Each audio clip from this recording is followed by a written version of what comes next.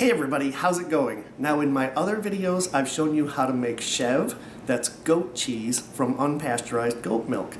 But for those that can't get their hands on goat milk, you can make it from pasteurized, homogenized cow milk, get the whole milk, but you have to add calcium chloride. Otherwise, you're going to get a very loose cheese and you're not going to get a big quantity of cheese. So what I'm going to do today is use calcium chloride as recommended by New England Cheesemaking Supply Company, and we're going to compare a batch that's got the calcium chloride in it versus a batch that doesn't have the calcium chloride in it. Okay, so what I've done is I've taken 1 gallon of milk from the supermarket, and again that's pasteurized, homogenized, regular whole cow's milk, and the manufacturer here recommends using 1/4 teaspoon of calcium chloride mixed with 1/4 cup of water. And like I said, I'm going to compare the two. So I'm going to take about half of this solution and put it in this side. Okay, so the one on the left is going to be our calcium chloride solution. Now I'm going to follow the directions with the chevre. Again, this is cheesemaking.com, New England Cheesemaking Supply Company, and you basically heat it up to 86 degrees Fahrenheit, add this packet, so again I'll divide the packet in two, and then turn the heat off, cover it, and let it sit for 12 hours until it makes curd. So let's go ahead and get started.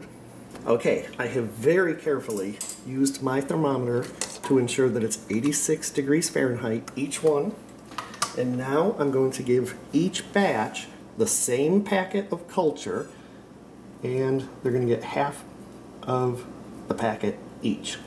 Now, I know that I'm not weighing this out absolutely perfectly, but if you're unfamiliar with the process, these are bacteria, and the bacteria are going to multiply. They're going to multiply over 12 hours. And I mean, whether this is off by a fraction of a gram or not is not going to affect how much curd is produced, I guarantee it. And now it's just a matter of stirring in the bacterial culture, and I've done this with a clean spoon for each one, covering it up and letting it set until the curd forms. That's going to take the better part of the day. Alright, it's only been about 5 hours. Let's look at the difference. So this is no use of calcium chloride. And you see, it's a little set.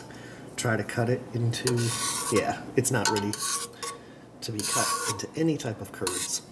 Curds are not holding together. It's very, very runny. Okay, so that's normal. Now let's look at the batch that has calcium chloride. So you see, looks a little firmer. Definitely noticeable difference. And they're still not ready, but there is a noticeable difference. Where this one, you see it's almost holding together as a curd. Alright, so let's give it more time. Alright, it's been well over 12 hours. This is normal pasteurized milk, no calcium chloride. This is with calcium chloride. You see the curd is definitely firmer. Alright, looks like we're getting some results. Now we're going to drain it. Alright, straining the normal pasteurized with no calcium chloride. You see the curd? I mean, it's okay. Alright, and here's the curd with the calcium chloride. Look at how much clearer the whey is. Yeah, I see a difference. There's a big difference. Big difference. Okay, the cheese has drained. Now, let's check out the difference. It's very, very noticeable. This is the cheese made with the chevre culture, and this is pasteurized milk with no calcium chloride. It's a very, very loose, kind of flimsy curd. Now, this is the same batch of milk, same culture, but with calcium chloride added. Look at that. Okay, so now I'm going to squeeze out some of the remaining whey, and let's give it a final evaluation. Alright, here's the two final cheeses. Now, this one on the right did not get calcium chloride, and look at, it's very loose. It's very loose. It's really more like, almost like a sour cream, okay? Now, the one on the left had the calcium chloride. It's much firmer. It's much more like what you'd expect a goat cheese or a chevre to be like. When we give these two a closer inspection, look at the difference. The pasteurized milk is very creamy, very liquidy.